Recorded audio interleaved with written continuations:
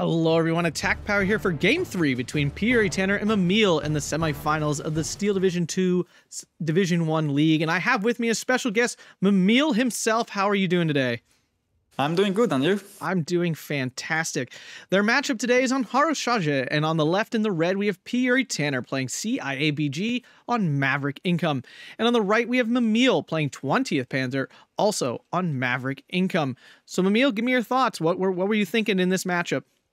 So I was player one. I picked 20th Panzer first, which I was very happy about because 20th Panzer is a good division that is often not banned because it's not one of the best divisions. And Tanner counterpicked with CIABG, which I find a bit odd because 20th Panzer has a lot of good tools to deal with CIABG, especially on this map. So tank-wise, CIABG's strength is the Cromwell spam. And 20th Panzer has a few tools to deal with that. You have the Panzer Freeze, which should all trade the Cromwells, since they will both ban each other most of the time, same range, but the Panzer Freeze is slightly cheaper. You have the T-34-76, which will bounce a lot of Cromwell shells because it has 90 armor, and the Cromwell has a 90 penetration. And you have the IS-2 that CIABG can struggle against because you only have 17 pounder to deal with it. And at range, it will bounce a lot against the IS-2, and the 20th Panzer can bring the Grille to deal with the 17 pounder. So it can be rough for CIABG in that regard. There's also air-wise, there's also a very interesting thing on this map is that this map is very separated. You have three main areas of fighting that are very far away from each other. And so you need to have AA on all three sides. And my idea of 20th Panzer is that you have very cheap air that can bully people very effectively. You have the GOs that give you vision and can bomb things. And then you have the Stukas. Stukas are very bad bombers in general because of the animation. It takes so long to drop their bombs. But if your opponent doesn't have AA in front of you, it's a very cheap way to bring bombs on your opponent. And then you have the cluster Stuka that is very effective as killing tanks if there is no AA in front of you again. So on this map, I would say 20th Panzer is very strong air-wise. And to counter it, ideally, you want something with 25mm AA, so you can have one at least on every area of fighting. CIABG has a Crusader AA, which is decent at that. It's not 60 points. It's not too expensive, so you can also have some AA everywhere. So just a bit less efficient than Soviet Div in that regard. Now, I do have some questions just deck building wise. I noticed you're double vetting your Grille. Why double vet the Grille? I've noticed I never use 4 Grille. Sometimes I use 1, 2. Extremely rarely I use 3, so I double vet it just so it's more efficient.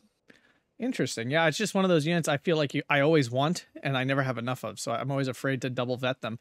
Well, I always want them, obviously, but I don't use that many of. Like I keep them alive for long if I use them, so I don't need to replace them. A good argument. You are better than me, so your stuff doesn't die. Very true.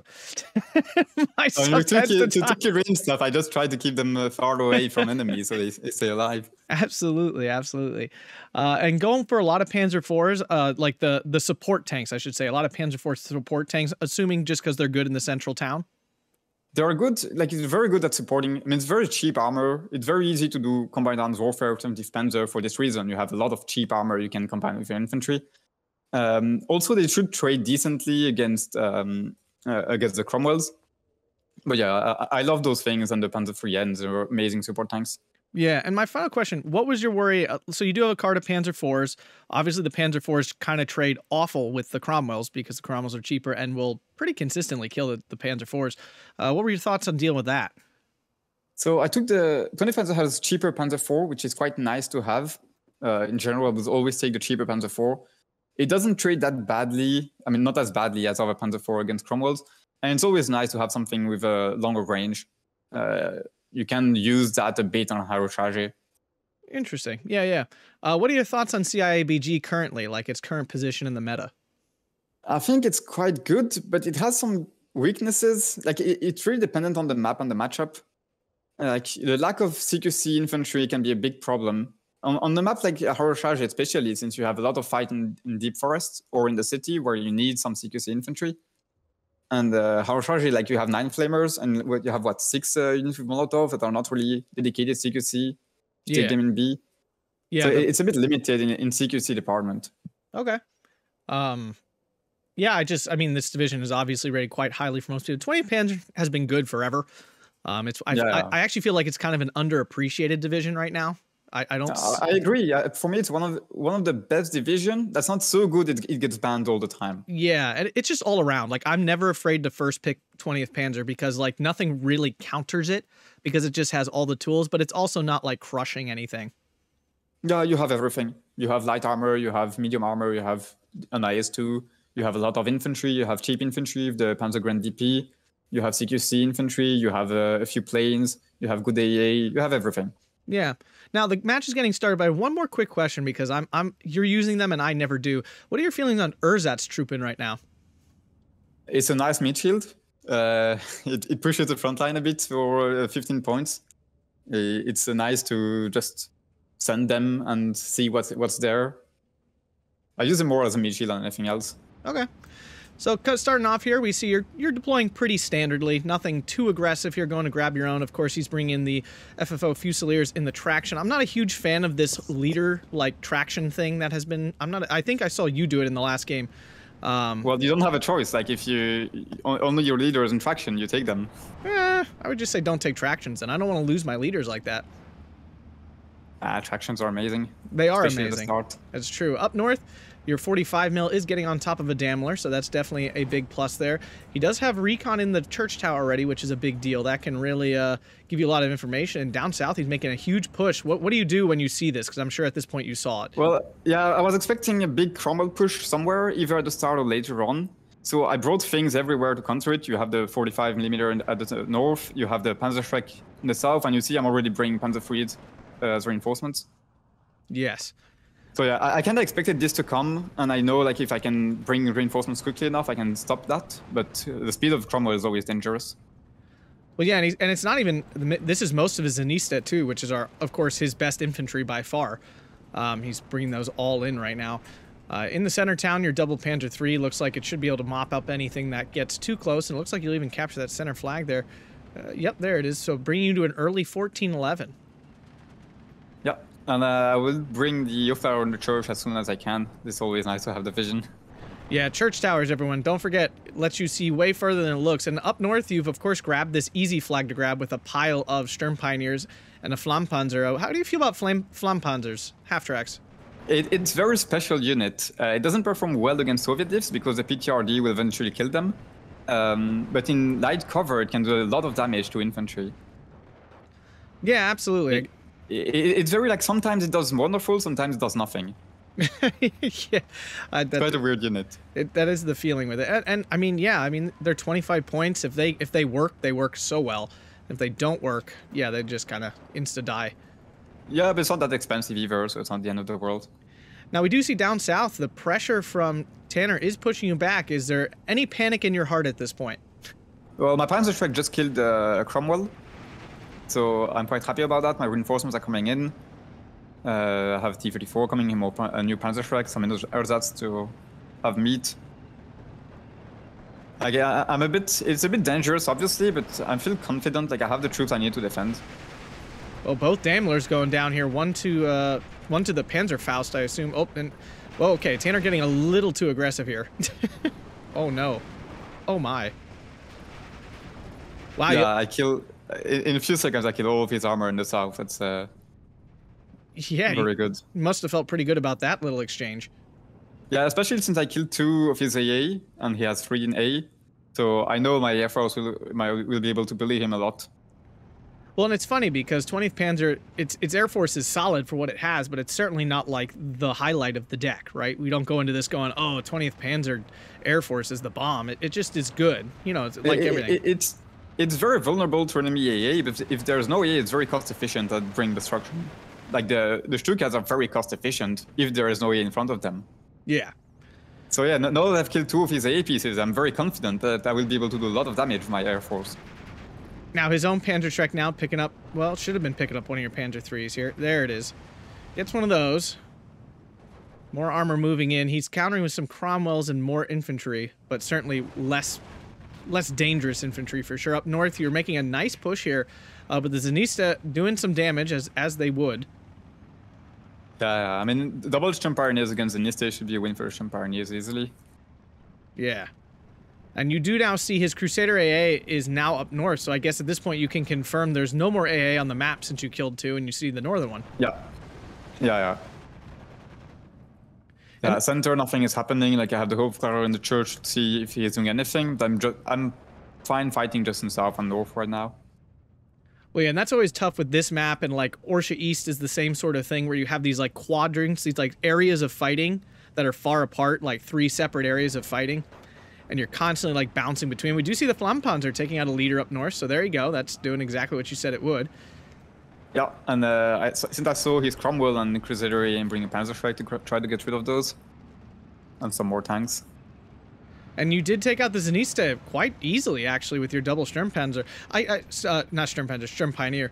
I guess you just have to call Sturm Pioneers in groups of 2, right? Depends. If you have Ersatz in front of them, it's fine as well to have one. Like the Ersatz will suck up damage, and then the Sturm Pioneer does the damage. But so you're saying basically they shouldn't be by themselves? Yeah, they shouldn't be by themselves, that's for sure.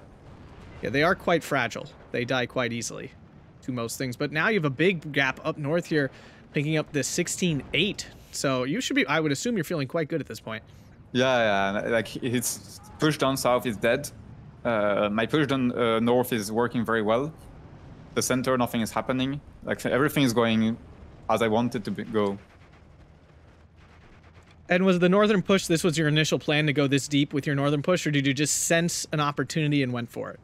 Well, I thought like I would capture the first flag and then he will bring a lot of Zenithia or something to try to take it back, but no. So I just went deeper. It was just open, so always take the initiative. It's very like not taking the initiative can kill you. When you have an opportunity, you have to take it. Yeah, that's definitely for me personally. That's a common problem as I play too defensively. And we see many players do the same thing, where you just kind of, you get some ground and you're like, all right, now I'm going to chill here and be happy that I captured this ground, and you don't continue the momentum where there's momentum to be given. Yeah, you can see the north my Panzer strike taking out the Cromwell 6. Oh, that's nice. Now you're going for the Crusader AA. Oh no. Oh no for Tanner. I can't help. I can't help being fair to both, even though you're here. Oh. Yeah, understandable. And I know. Yeah, no, he has lost all of his AA. It has nothing on the map. My geos can just give information for free forever. Oh. And yeah. I say oh because I know I've been in this position before, and I just like I'm feeling for Tanner right now, because if that had happened to me, I'd be crying. Yeah, understandable. Yeah, running out of AA is I think one of the worst feeling things in this game. Well, yeah, it happened to me in game 2. It happened to Tanner in game 1. And here you can see the Stukas going in. Yeah, there it is. So I'm not a fan of Ju-87s at all. I saw you both using them in several games in this match. Are they more meta than I'm giving them credit for? Well, they're good on maps where the areas of fighting are very far away from each other, because then the enemy would struggle to have AA everywhere to cover everything. Okay. And so then they can do damage, and they're very cost efficient at bringing explosives. Oh, now you're killing the 25-pounder with the GO. Oh, that's dirty. That's dirty. The napalm should finish it off, I would think. He does have a Spitfire coming in now to try to actually do some AAing. Oh, yeah, there it goes. Wow. Wow. Whew. Yeah, that's a very good kill. Yeah. What happens when your AA is dead, like your artillery becomes exposed? Well, yeah, you really can't bring in support weapons because the opponent could just fly right in. And, of course, you have a Flak 43, one of the best AA pieces in the game, easily stopping that Spitfire. Yeah. You know, so I would not suggest to people to take a Ju-87 into, say, the rank queue or quick play or anything, right? I mean, it's very map dependent. On some maps they are okay. On some maps they are very bad. And it's also enemy dependent, obviously. It depends on the division he's playing and on... Like, if you're playing against something at a 25mm AA, it's completely useless. Yeah. If you're playing on a map like Haroshaje or Slotsk West on the second game or Orsha East, then since areas fighting are very far away, you can use gaps and try to damage with them. But most of the time, they don't perform very well. These Geos are fun little planes. We don't see them very often. They're amazing. Yeah. They're kind of like, what's the biplane that the Soviets have? That's 20 points that Tarina gets and second guard tank. It's got the bombs. It's got 450-kilogram bombs. Yeah, I see what you're talking about. I don't remember the name. Yeah. Quite good. Yeah, 450-kilogram bombs for 20 points. Spitfire does get in though there and takes out one of your Geos. Looks like it might take out two. Nope, can't get on target, although that Ju-87, of course, in a very dangerous spot with that floating around as well. Yeah, I mean, he doesn't have AA, so he's trying to bring anything he can to defend himself. Now down south, things are starting to get gummed up a little bit here. He's got a lot of troops, but I don't think he can really get out with your massive armor sitting here. I know his troops are dead. It's very cheap infantry, low HP. There's a few Zenisti left, but not much, and no armor to support it. Up north, he has not successfully penned you in. You did make another breakout into the town here. Cromwell fired from the other side, trying to poke through here. It's a bit difficult to hold this once you take it, because like red reinforcements are very close, and the blue reinforcements are, well, very difficult to get in. And it's not really a lot of positions where you can really defend yourself or put AT or stuff like that. Yeah, absolutely. Like I took this flag, but I don't know how long I will be holding it for. Yeah, it's always tough going up that northern side, because the flags, once you get past that, the first one's like free, right? That flag on basically, the edge. Yeah, you get in there first, and then there's big fight in the forest, and if you win that, you get that flag free. Yeah. Yeah, like that flag is basically free for the blue player. I do think this map's a little bit easier for the blue side. Would you agree? Well, I mean, blue can take one flag very easily. That's for sure, but after that, pushing on the next two flags is very complicated. While for red, if you can push on your in the south, you can grab 3 flags very quickly. Like if your push is successful, you can do a lot of the damage very, very quickly. Yeah, absolutely. I just find it so predictable that, you know, most people throw a lot of defense down there. I also think the red side of the town is so much harder to hold. Like once you get pushed out, you're out. Like that's the end of it for you. While on the other hand, blue has that whole stretch of extra buildings that allows you to get back into the town if things go really bad. Yeah, you have a bit more, but I'd say the city fight is fairly fair. Who takes the church, I think, is a big advantage as well. Yeah. If you can get the vision with that, it helps a lot. Yeah, I would even say if you lose the church, I would just mortar it or something yourself to kill it. So yeah, you should. You definitely should. If you lose a church, you know your enemy has recon there. He's getting a lot of vision. Just destroy it. Yeah, it's too much value. Like you just know everything your opponent's doing. It's absolutely devastating. I think a lot of new players underestimate how valuable it is knowing exactly what your opponent is doing. Yep. And being able to respond to that. And we see here you just continue to keep the pressure on. We're now into B phase, so both players getting their tons and tons of points, trying to apply the pressure where they can. I'm surprised you didn't deploy anything to cut his reinforcement road off there, down south. You could have thrown... Down south? Yeah, like one of these tanks could have looked right down this road and killed, like, say, these FFO Fusiliers coming in right now. Yeah, and then he brings an AT and just kills your tank. It's a bit dangerous to do. It can work, but like you have to be careful with it. And if I'm not paying attention all the time, it's just going to lose a tank. Understandable. In the north, I'm a bit overextending at the moment. Like my Sturm Pioneer are a bit too aggressive, trying to grab the next flag. Yeah. And I've lost a lot of HP on them. And now he's bringing a lot of armor, Cromwell spam, obviously, to try to retake those flags. Well, and he's doing all right. The Panzer IIIs are going down. We're seeing those slowly die. Now we have a horde of Ju-87s coming in. So you weren't worried about the fact that now he's got access to AA again? Yeah, I mean, it might be here. It might be not. I'll take the risk. I mean, worst case scenario, I'll get into the Ju-87 somewhere else in a minute or two. Yeah, that's true. Ju-87 doing I know, a nice like job. he's crumbling. Like, he's trying to bring as many units as he can on the front line. He doesn't necessarily have the points to invest in air right at the start of B. Oh yeah, that's definitely true. Yeah, and your Ju-87s do take out the leader tank, so that's fabulous. Typhoon did come in. He's trying to, you know, the Typhoon obviously a great fighter as well as its AT capacity. Yeah, it is. My A is a bit late for that, unfortunately. Yeah, but your JUs, I mean, you're microing them around to dodge this Typhoon. It's not the most maneuverable plane in the game. Especially with AT rockets on, yeah. Yeah, and now he gets forced off pretty easily by the SDK of Zed. Now he's got a Spitfire coming after you. Oh no, he's going after, yeah, he's going after the Geo. Killing those is honestly more important than killing the JUs because the JUs don't help you see things, the Geos do. Yeah, it is, it is. It's very funny the Geo crashed into one of his units. Oh, does it? Yeah. Oh, that's so frustrating because it's complete RNG. Yeah, it is. It's very funny to watch. In the town, looks like you're making a push now. Panzerstrike managed to kill off that Flampanzer, and unfortunately, he jumped it back the wrong direction. If he had jumped it in these forward houses, he could have killed those Panzer IVs pretty easily. Yeah, I am bringing the light armor of 20th Panzer to try to support my infantry. And then I have the Geo to give me vision on what he has. Now, those Cromwell 7s will definitely give you a bit of an issue because the 120 millimeters of armor is quite tough to crack with what you got there. It is. The Panzer 3L has the APCR, can go through it, but yeah, it's definitely a bit more difficult to take care of.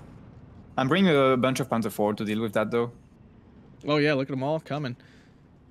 And I do feel like you kind of need 2 Panzer 4s just to actually get the job done cleanly. Well, you always want to fight in with numerical superiority. Like fighting in 1v1 is dice roll. Fighting in 2v1 is giving you a win. Oh yeah. Oh, and since we all know it takes 2 penetrations, generally speaking, to kill a tank, obviously having 2 to fire at the same time means you kill the tank basically instantly versus, you know, having to wait. Yeah, if you look up north, I brought one AT piece to try to cut his reinforcement road and grabbing some shots on the Crusader AA here. Oh, will you finish it off? Yeah, you do. Oh, that's lucky. Yeah, it is. It's a bit lucky. Very happy again to keep killing his AA. And your Panzer IV actually was able to kill off that Cromwell. Almost went down, but survived. You did lose 1 Panzer III there. Ju-87 now finally getting stopped by the Crusader AA there. Looks like you still picked up both those Cromwells from that strike. Oh, that's painful. Yeah, I mean, that's what 20th Panzer does. If you don't have your AA coverage on, you just get destroyed by the Air Force. Well, and I think you always have to keep in mind when you're playing against a division with a cluster plane, you have to keep your armor more spread out. Yeah, you have to, and you need to have AA. Like, you don't need much AA to defend, but you need to have some. Yeah, that absolutely. I feel like you should always have AA. Oh, yeah, you should always. How do you feel about calling in AA in the opener? Something you can do, definitely. Depends on your opponent divisions. Like, if you think he's going to bring a scout plane at the start, it's a very good idea. Something I do from time to time. It really depends on your opponent, and what division he's playing. Yeah, I always feel really good when I call early AA and then their first plane comes in and it gets immediately stopped. It's just like, oh, you feel so smart. Yeah, you do. You're like, oh, I just like 4D chessed you just now. Like you had no chance. I would say right now. Go ahead. Right now in the south, I'm sending my Geo to spot what he has. Like I'm thinking he's not trying to push anymore. What is he doing there? So I'm sending my Geo and spotting a lot of infantry in the forest. And so I'm thinking, well, let's bomb that. Well, you'll pin and then you just throw an Ersatz-Truppen in there to surrender if it gets lucky.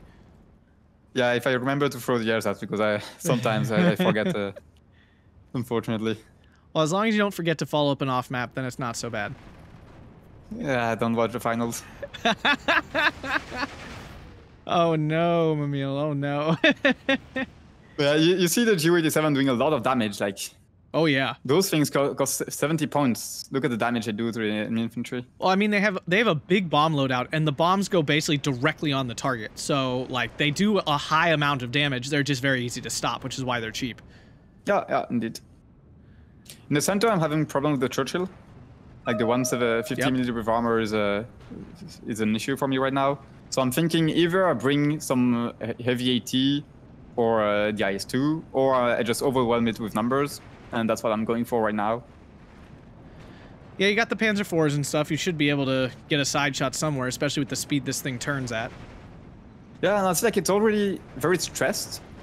I can bring 4 more pieces on it right now, plus the AT. It's a lot of shots getting on the Churchill. Yeah, and it does look like it's a little bit damaged already. Like, something got on it at some point. And now you're getting, you know, once you start getting all these, like, shooter knocked out crits, it's just sitting there. Like, it's not even fighting anymore. Yeah, and the stress bar is filling up slowly. Well, and we all know how penetration works in this game. One of these Panzer IVs does have a chance of penning, and there we go. Yeah, a bit lucky on that one, but I mean, it was either going to die to lucky pen or get stressed out and show side armor.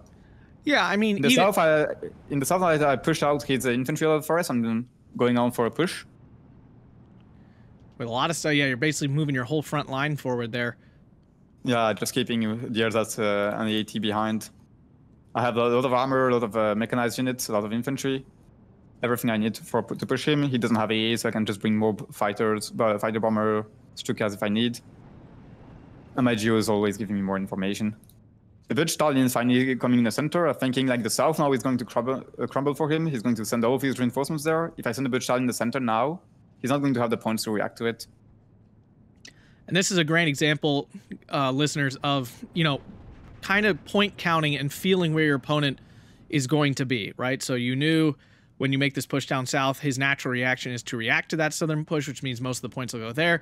And therefore, your next reinforcements go to a different location, not just piling on the same point you already are pushing. Yeah, also try in general to just open new fronts. Like, continuing, like if a front grinds to a halt, don't try to push again there immediately. Try to open a new front somewhere else. It's going to be much more effective.